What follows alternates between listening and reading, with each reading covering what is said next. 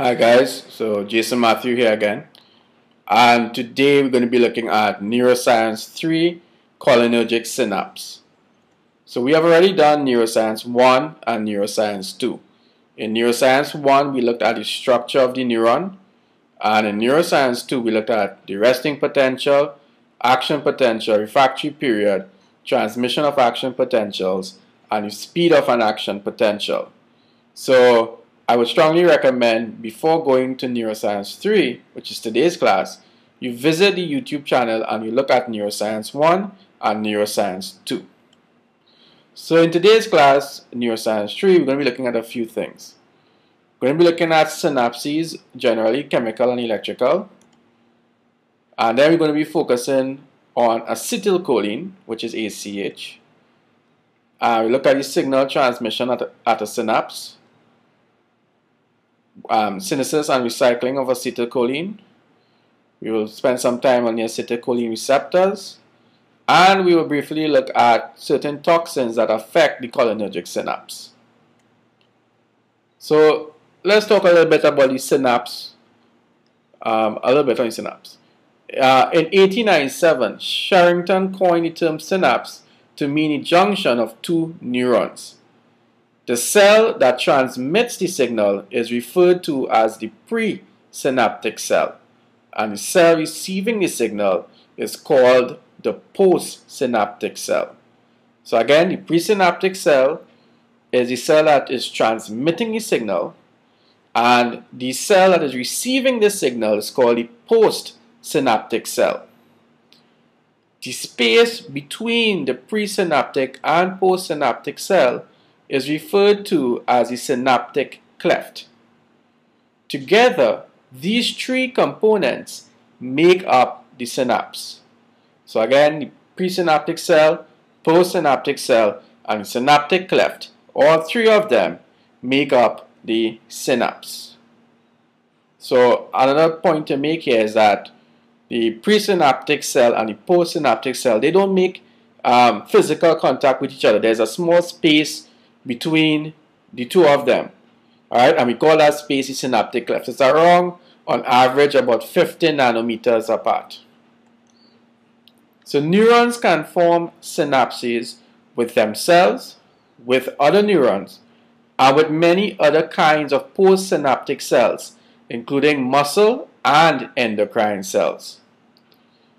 The synapse between a motor neuron and a skeletal muscle cell is termed the neuromuscular junction, and today that's the one that we're going to be focusing on. But there are different types of CNS synapses. You have the axodendritic synapse, and that's when the postsynaptic membrane is on a dendrite of another neuron. You have the axosomatic synapse, when the postsynaptic membrane is on the soma of another neuron, and you should know from Neuroscience 1 what is the soma. And you should be saying that yes, that is the cell body of the neuron. So the soma is the cell body of the neuron. You have an axonic synapse, and that's when the postsynaptic membrane is on the axon of another neuron. You have the dendritic synapse, when some dendrites of some specialized neurons form synapses with each other. You have a symmetric synapse, that's when the postsynaptic and presynaptic membranes are similar in thickness.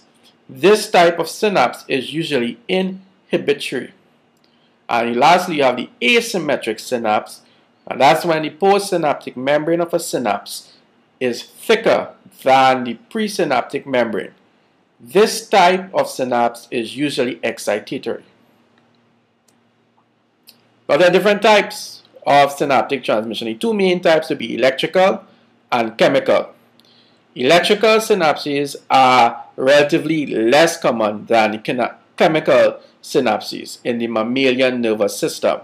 So for the purpose of these lectures, we're going to be looking and concentrating on the chemical synapse. But let's briefly look at both of them. This is an electrical synapse, and this is a chemical synapse. And it is the chemical synapse that we are going to be focusing on. So let's read a little here. In an electrical synapse, the electrical signal is directly transmitted from the presynaptic cell to the postsynaptic cell via gap junction. So this here will be your gap junctions, all right? And in B now, which is the chemical synapse, the electrical signal in the presynaptic cell, which would be this guy here, is converted to a chemical signal in the form of a neurotransmitter. So that's the neurotransmitter. These little triangles here are neurotransmitter in the vesicles, and they're being released. So the neurotransmitter is being released on the presynaptic neuron. It's going across the synaptic cleft onto receptors that are on the postsynaptic neuron. Alright, and you hear lastly, the receptor converts the chemical signal to an electrical signal in the postsynaptic cell. So acetylcholine, and we'll abbreviate acetylcholine as ACH, and its targets of interaction have played a long-standing and critical role in the basic concepts of neurochemistry. At the turn of the last century, acetylcholine emerged as a pivotal mediator in chemical neurotransmission and as a ligand for defining receptors. So acetylcholine is widely distributed in the nervous system. It subserves all motor transmission in vertebrates, is the primary transmitter for peripheral ganglia, mediates parasympathetic actions of the autonomic nervous system, and is a dominant transmitter in the central CNS. Toxins from various predatory species have evolved to block motor activity of prey. Others from coral and plants use paralysis induced by cholinergic agents for protection from predation. The high affinity and selectivity of these toxins enable and this here NACHR, that's the abbreviation for the nicotinic acetylcholine receptor. So when we go later on in the podcast, you will see that acetylcholine has two major types of receptors, and the one we're talking about here is the nicotinic acetylcholine receptor, and these are found on neuromuscular junctions. Alright, so the high affinity and selectivity of these toxins enabled the nicotinic acetylcholine receptor to emerge as the first chemically characterized neurotransmitter receptor. Other toxins from snakes and snails have proved useful to identify receptor subtypes in various tissues. In Alzheimer's dementias, acetylcholine-containing nerve terminals are preferentially affected, and therapies directed to extending the surface area and duration of action of released acetylcholine. Cholinergic nerve terminals are also the site of action in the treatment of certain myasthenias and disorders involving compromised or excessive smooth muscle activity and exocrine secretion in the periphery.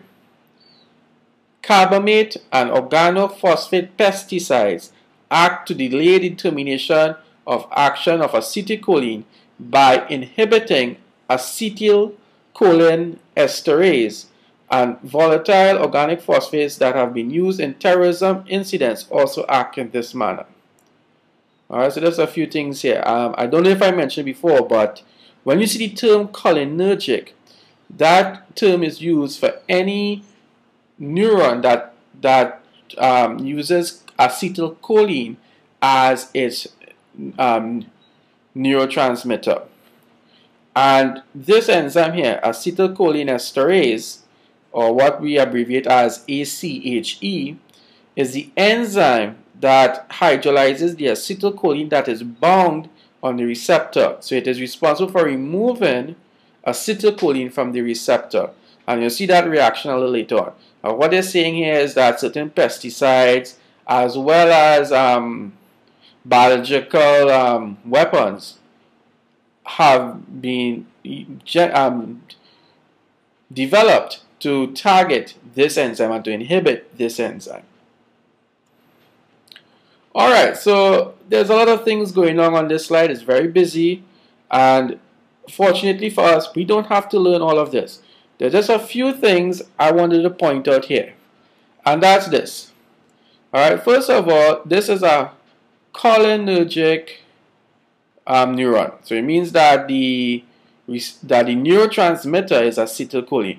And all I want you all to know is that there are two main types of cholinergic receptors. You have the nicotinic receptors and you have the muscarinic receptors. And the reason why we call the nicotinic receptors that name is because nicotine strongly binds to it. And for muscarinic receptors, muscarine strongly binds to it. Alright? And another thing I want to point out here is that nicotinic receptors are found on the muscle. So like for today's class, when we look at the neuromuscular junction, the receptors, the cholinergic receptors on the postsynaptic cell will be nicotinic receptors. Now for the muscarinic receptors, there are 5 subtypes. You have M1, M2, M3, M4, and M5. So there are 5 muscarinic subtype receptors. Alright? Another thing that I could throw out here and we'll discuss a little later on is that for nicotinic receptors, they are described as what we call ionotropic, and muscarinic receptors are what we describe as metabotropic. Alright, and we'll talk a little bit more about that in the subsequent slides. Alright, so this here, this figure is showing you the events of signal transmission at a chemical synapse. And these are the classical steps involved in any chemical synapse. So let's go through them. So the first one, step 1, an action potential arrives at the axon terminal. So you see there's a wave of depolarization coming down in the presynaptic cell. And when that wave of depolarization reaches here, the second step happens. Voltage-gated calcium ion channels open. So you see there, because of the presence of an action potential, the voltage-gated channels, they open, and calcium ions come in. Alright? As calcium ions enters the cell, it signals to the vesicles. Now these are here vesicles, synaptic vesicles that contain neurotransmitter. And if it's a cholinergic neuron, it's going to contain the neurotransmitter acetylcholine.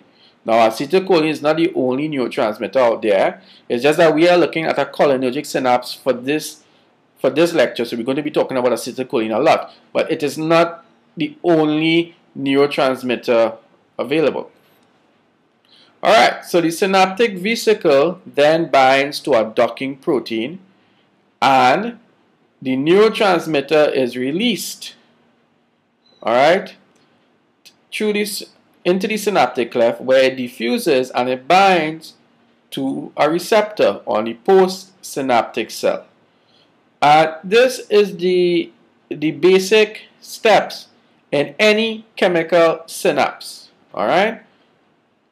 But we need to raise the bar a little. We need to go into some more details as biochemists. So let's see if we can add a little something more to this. So again, these are the basic steps of any chemical synapse, and it's a good description if you are at A levels. Now that you're doing university biochemistry, we need to give some more details about this transmission here.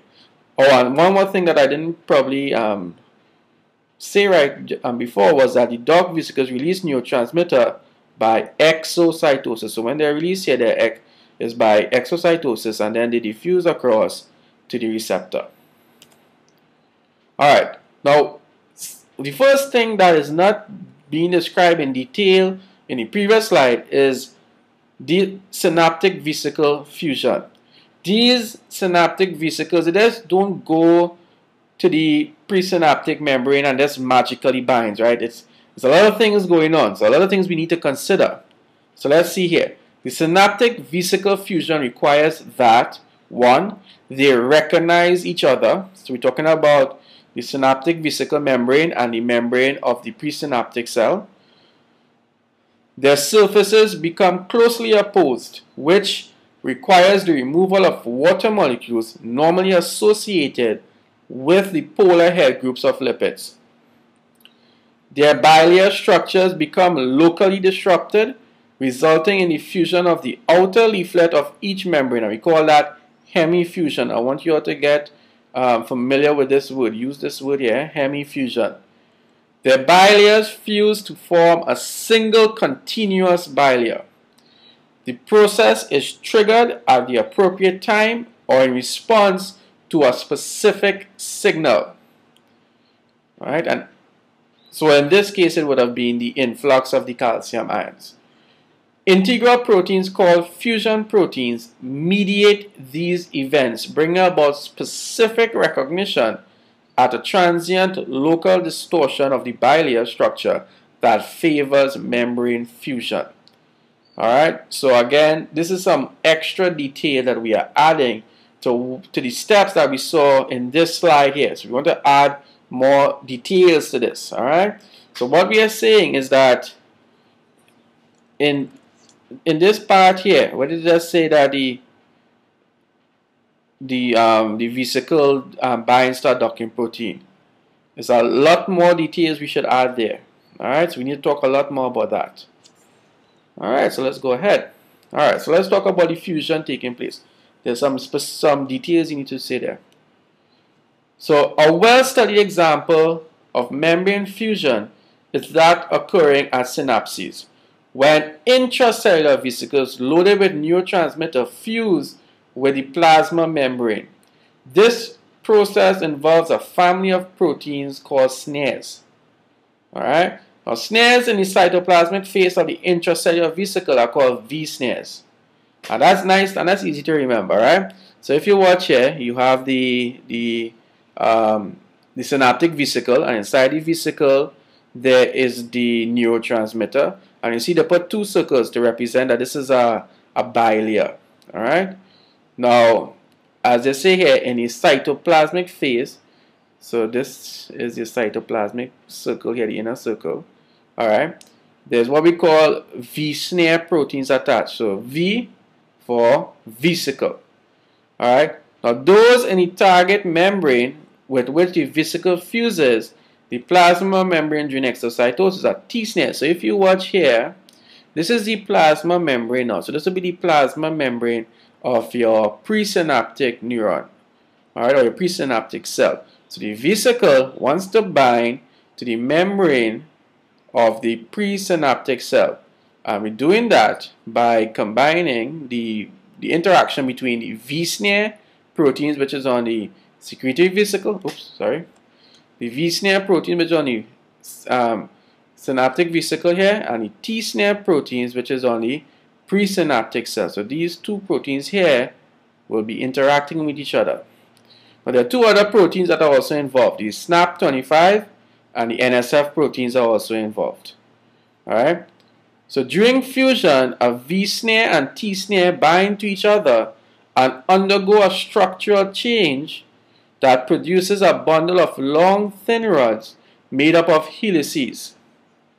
Alright, so you see here the long thin rods of helices here from both snares, and two helices from SNAP25.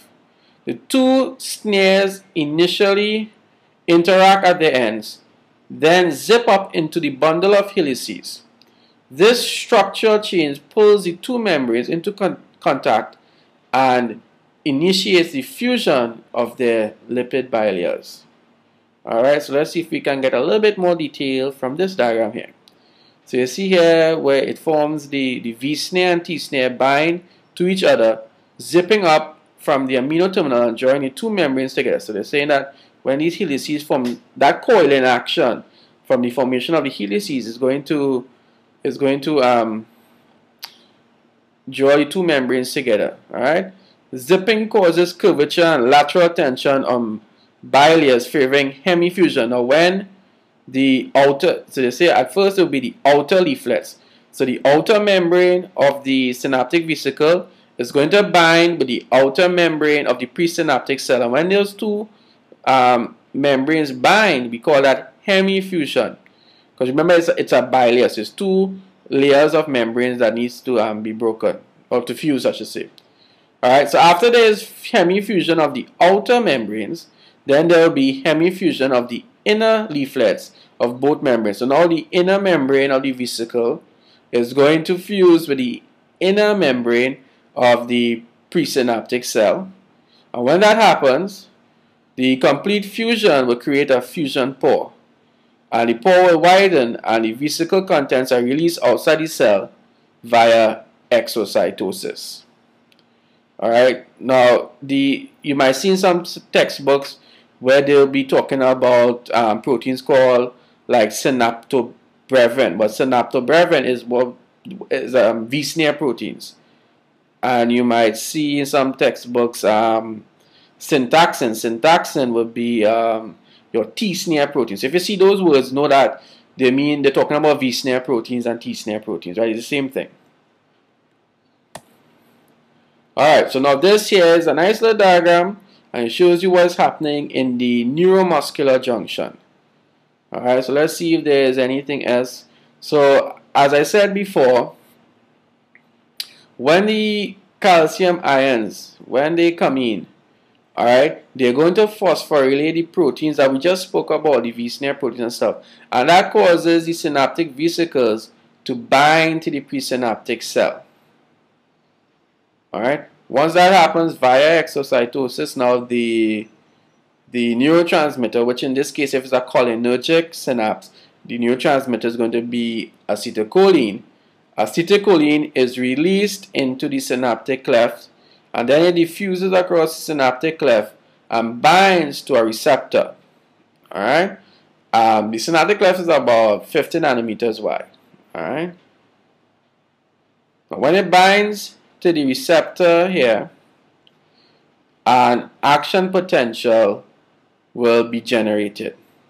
And we'll talk a little bit more of that in the other slide. So please, what I will tell you how to do is pause the podcast and probably give this here a read. Alright, this is a good read.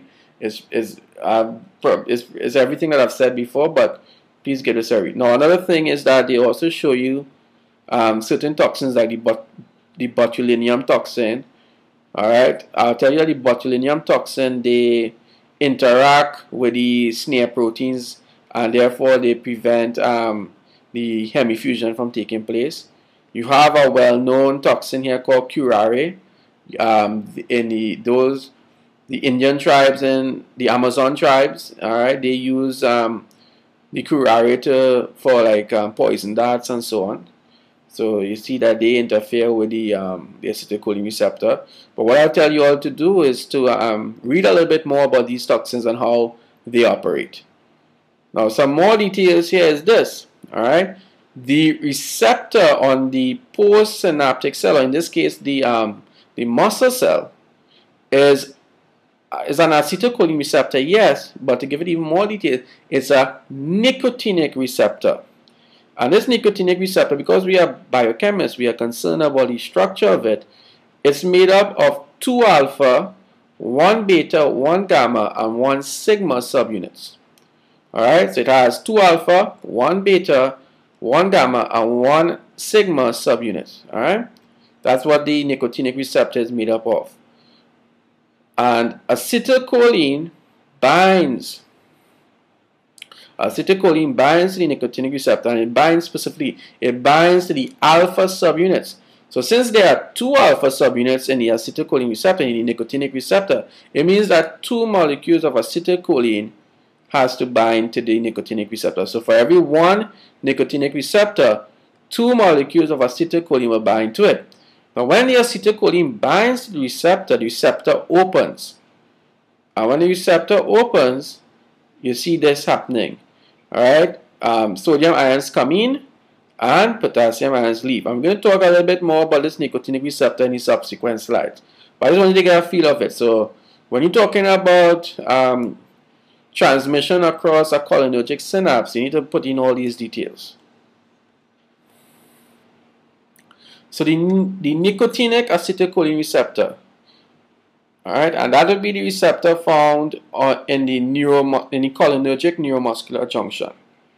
So the nicotinic acetylcholine receptor, and the symbol is NACHR, is a 290 kilodalton transmembrane glycoprotein consisting of a ring of 4 homologous subunits. Alright? And the subunits is made up of 2 alpha, 1 beta, 1 gamma, and 1 sigma subunits. In the order, and you see they have the order here, alpha, gamma, alpha, beta, sigma. Alright? The receptor is shaped like an elongated funnel with a large extracellular ligand binding domain, a membrane spanning pore, and a smaller intracellular domain. And as I said before, the acetylcholine binds to the 2 alpha subunits. So for every nicotinic acetylcholine receptor, there are 2 binding sites on the 2 alpha subunits. So therefore, for each nicotinic acetylcholine receptor, you need 2 molecules of acetylcholine to bind to it. And here is just a diagram of the protein structure in the nicotinic acetylcholine receptor. Alright. So remember, it's made up of 2 alpha, 1 gamma, 1 beta, and 1 sigma. So now, how does binding of acetylcholine to the nicotinic acetylcholine receptor lead to an action potential? And this is what we'll talk about now. So let's read. The nicotinic acetylcholine receptor functions as a ligand-gated ion channel. Alright, so it's a ligand-gated ion channel. When acetylcholine, which is the ligand, binds to this receptor, a conformational change occurs which opens the channel. Alright, so when we say it's a conformational change, you know what that means, right? It's just a fancy way of saying that the receptor, the ion channel, undergoes a change in shape. And this change in shape now will allow certain ions to pass through. And what we're saying is that it allows both Na+, sodium ions, and K+, potassium ions, to pass through. So both Na+ ions rushes in while K+ streams out. So Na+ rushes in, so it goes into the postsynaptic neuron, and K+ will leave, will go out. The Na+ gradient across the membrane is steeper. Alright? Because let's go back to this line here. If Na+ is coming in and K+ is coming out, then somebody might say, well, but that don't make no sense. Then they will balance off each other. If for every 1 Na+ that come in, 1 K+ goes out, doesn't it balance off each other? What's the net gain there? What effect will it have? But the thing here is that they are not going in and coming out at the same rate. The Na+ gradient across the membrane is steeper than that of the potassium ions. So what you're going to get happening there is that the Na+ influx will greatly exceed the potassium efflux. In other words, more sodium in a given time, more sodium will come in than the amount of potassium coming out. So what you're going to have being set up there is that you all should remember what the resting potential is like, right? So the resting potential, in the resting potential, what you have the membrane, and outside of the membrane you have it being positive. On the inside of the membrane you have it being negative. That's a resting potential. Now, if you have a situation, now let me draw it a little bigger. If you have a situation where more Na+, alright, my drawing is not the greatest, where more Na+ is coming in than K+ that is coming out, what you're going to have there is that you're going to have a membrane now, alright, where it's going to get positive on the inside because more Na+ is coming in. Alright, so you get a positive. Now what does that mean? Well, it's simple. It means that the membrane, because of the influx of the sodium ions, the postsynaptic membrane is becoming depolarized. And we all know that once the membrane is sufficiently depolarized, and there's a magic value, what is the specific value, the threshold, normally for these neurons? That's correct. It should be around, it should go from minus 70 millivolts, which is the resting potential, to about minus 55 millivolts. And once it depolarizes to about minus 55 millivolts, then an action potential will be initiated. And we carry on the process.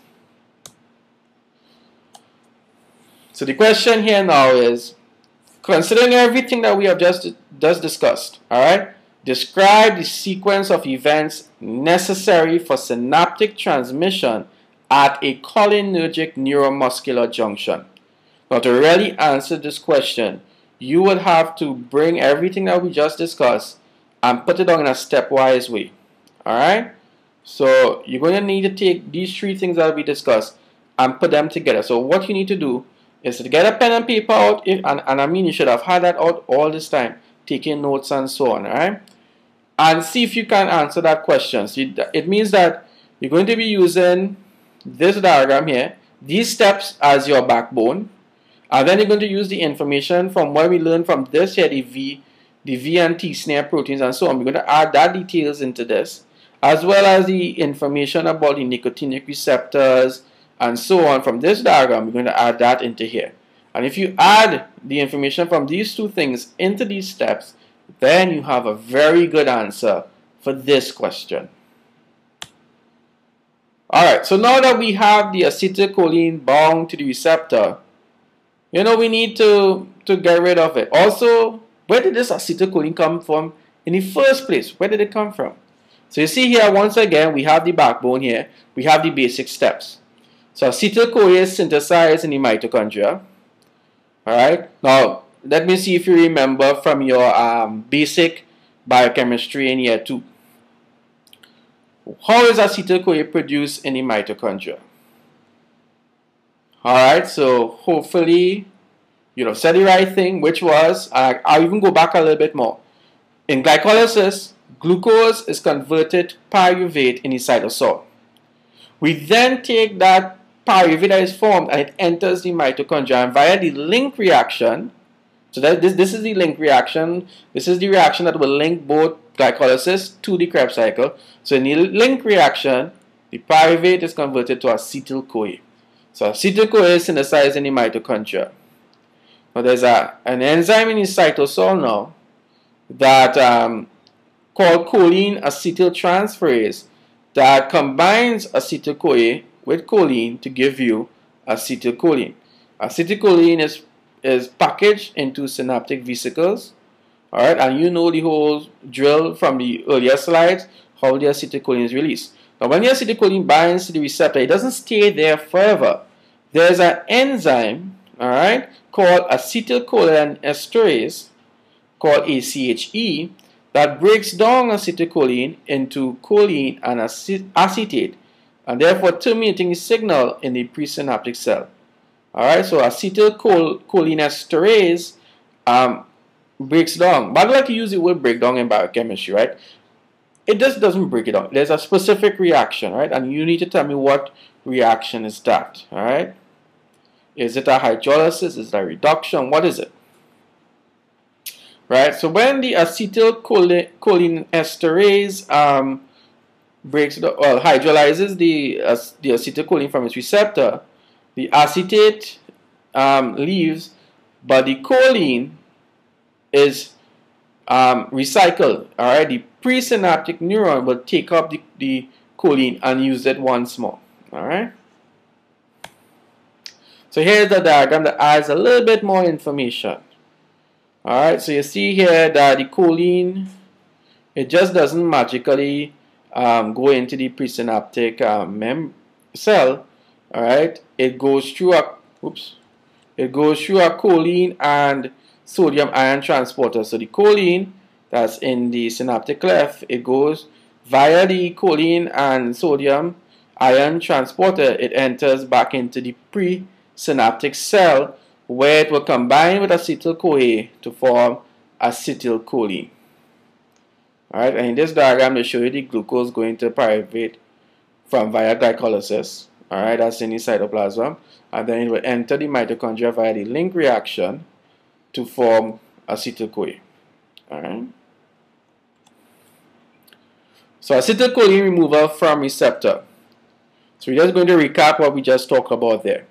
High concentration of an enzyme acetylcholinesterase, ACHE, are present on the outer surfaces of the nerve terminal or the prejunctional site and to the effector cell postjunctional site. ACHE is synthesized in the endoplasmic reticulum, and we should even go and say the rough endoplasmic reticulum of neuronal cell bodies and major dendrites, and is transported to the presynaptic terminal membrane by microtubules. So that is something important. Remember, your cell body or your soma is what really contains all the organelles and so on necessary for metabolism and synthesis of biological molecules. All of that is in the soma. Alright? So it means that if you want to get the acetylcholine and the acetylcholinesterase and any other proteins and enzymes and so on that is synthesized in the cell body, you need, and you wanted to get it to, let's say, to the presynaptic terminal, you need to move that from the cell body down there. And the way you do that is that by the use of microtubules. Now ACHE, and again, look, don't use the word breakdown. Say hydrolyzes. So ACHE hydrolyzes acetylcholine in the junctional extracellular space. Choline, which is liberated in this reaction, re-enters the nerve terminal, which will be the presynaptic cell, and is again used for the synthesis of acetylcholine. So we just recapping here, but we already spoke about it in the previous slides. So here you see they're being nice enough to color code this thing first. So in pink it will be the acetyl group, and in green here will be your choline group. So together they will be acetylcholine. Now ACHE will hydrolyze acetylcholine to give you the acetate plus choline. So it is a hydrolysis reaction. Alright. So we're coming down to the end of it. And the last thing we're going to talk about here is that acetylcholine receptors can be ionotropic or metabotropic. And I briefly spoke about it in the earlier slides. If you remember, acetylcholine receptors could be of two classes, nicotinic and muscarinic. The nicotinic receptors are ionotropic as opposed to the muscarinic receptors, which are metabotropic. Now, what's the difference between the two? Well, in ionotropic receptors, the neurotransmitter binds directly to the ion channel. So like for instance, the nicotinic receptor that we just discussed, that's an ionotropic receptor because we saw that the neurotransmitter, which in that case would have been acetylcholine, it binds directly to the ion channel. Alright? So when the neurotransmitter binds to the receptor will undergo a conformational change that will allow ions to enter and to cross the membrane. Alright? And there's a rapid change in membrane potential. So this is a rapid response because as soon as the neurotransmitter binds to the receptor, which is the ion channel itself, it opens. Now if you look at the metabotropic receptors, there are two proteins involved. The neurotransmitter does not bind directly to the ion channel. It binds to a metabotropic receptor. And what will happen there is that it will activate signal transduction pathways. And if you did signal transduction before, to be more specific here, it's going to activate G proteins, alright, secondary messengers. And what that will do is that will eventually activate this ion channel and it will allow it to open so that ions could enter. Alright, this G protein effect could also modify existing proteins. Alright, activates or releases gene expression, and that leads to a coordinated cellular response. So let's recap. Receptors for acetylcholine are termed the cholinergic receptors. There are two major classes of cholinergic receptors, the nicotinic and the muscarinic receptors. Nicotinic receptors are ionotropic receptors that cause rapid response in the target cell. Muscarinic receptors are metabotropic receptors that cause slow responses in the target cell. When muscarinic receptors are stimulated, the response can either be excitatory or inhibitory. Ionic receptors are ligand-gated ion channels. When a neurotransmitter binds to an ionotropic receptor, the conformation of the protein changes. In other words, the shape of the protein changes, opening a pore within the receptor protein that allows ions to move across the cell membrane. Because binding of the neurotransmitter directly causes changes in the shape of the protein to result in ion movement, ionotropic receptors initiate rapid, so that's very important, it initiates rapid changes in the membrane potential of the postsynaptic cell. When a neurotransmitter binds to a metabotropic receptor, there's a change in the conformation of the receptor that sends a signal via a second messenger, initiating a signaling cascade within the postsynaptic cell. A signaling cascade activated by a metabotropic receptor ultimately sends a message to ion channel proteins, modulating the activity of ion channels on the postsynaptic cell membrane and thus altering membrane potential. Alright, so there's a signaling cascade mechanism being set up here, the use of G proteins and so on. Metabolic receptors tend to cause slower acting changes in the postsynaptic cell as opposed to the ionotropic receptors. The metabotropic receptors often cause long-term changes in the postsynaptic cell by affecting the transcription and translation of receptors and ion channels.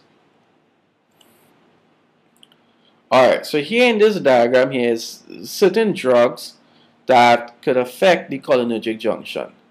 So you see here that the hemicholineum drugs, they block the protein that brings in choline. So they block the sodium choline transporter, the sodium ion choline transporter. Hemicholineum drugs, they inhibit that. So there's no choline coming in. Alright, Visamicol, that's a drug that blocks the packaging of acetylcholine into the synaptic vesicle. Alright, and then you have botulinum toxin. That's one of the most deadly substances on the planet. That blocks the interaction of the V snare proteins and the T snare proteins, so it prevents fusion of the synaptic vesicle with the presynaptic membrane. Alright, so a lot of things happening here. Alright, there are other drugs that will affect or inhibit acetylcholinesterase. Alright, some of them are used to actually treat Alzheimer's disease. Also, acetylcholinesterase is the target of a lot of bioweapons and so on. Also, insecticides and all of that. So there's some things for you to know. Alright, now further reading. I want you all to go and look at the mechanism behind curare as well as physostigmine. Alright, so look up those two guys and tell me what is the mechanism of action of both of them. Right, it may come in a test soon. So in the next class, we're going to be looking at neurotransmitters. And to be more specific, we're going to be looking at glutamate, GABA, and nitric oxide. Alright, so once again, guys, I really hope you enjoyed the lecture. I mean, neuroscience is a very interesting topic, and I hope you all are doing the extra reading, because this lecture doesn't do total justice to the topic. So I want you all to be reading constantly, checking up different textbooks, check out other podcasts and so on. It's really cool stuff. Alright, and as always, when you all listen to my podcast, you're supposed to have your pen and paper next to you and be taking notes all the time, because the more you write, the better you remember. You need to put things in your own handwriting if you want to do good, if you want to remember and do well in the exam. And as usual, you know, if you liked what you saw, please show your love, hit the like button, as well as subscribe to the channel so you can get all the all the videos, as soon as they come up, they're going to come to you. You don't need to be have a YouTube account. Just subscribe to the channel. That'll be fine. All right. So if you need to contact me, please use the jasonmatthew2011@gmail.com. I would like to hear, especially for those for the foreign students, the overseas students, the international students, please send us how you do things, how you study this topic in your university. Right, let's share materials, and I'd love to hear how you all do things, your approach to neuroscience. Please give us some ideas. And as usual, guys, thank you for listening, and I hope you all do very well in your exams coming up. And just give us feedback. All right. So until next time, good luck, and I'll see you soon. Take care.